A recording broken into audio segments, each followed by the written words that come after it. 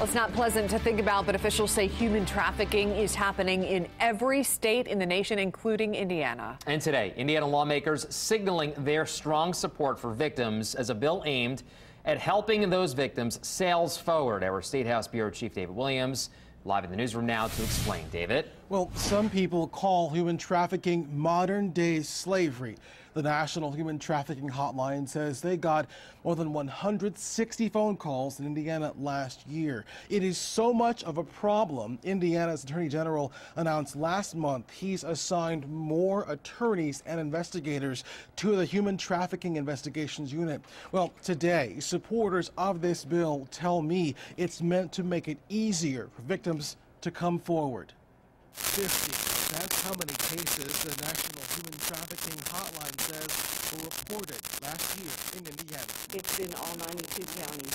50. That's how many cases the National Human Trafficking Hotline says were reported last year in Indiana. It's in all 92 counties. It is a lot bigger problem than I ever could have thought. That's why State Rep Karen Engelman introduced a bill that would repeal the requirement healthcare workers report suspected adult human trafficking victims to police.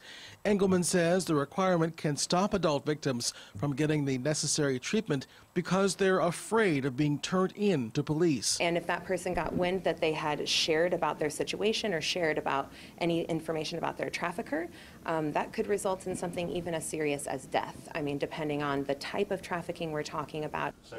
The bill, which passed committee today, 7 yes, 0 no, would instead require health professionals to offer suspected victims resources to get help. Like the Human Trafficking Hotline, and they can give people information about places they can go, people that can help them. Kate Kimmer with the Indiana Coalition to End Sexual Assault says this bill's language actually clarifies a 2017 law that says all suspected victims must be reported.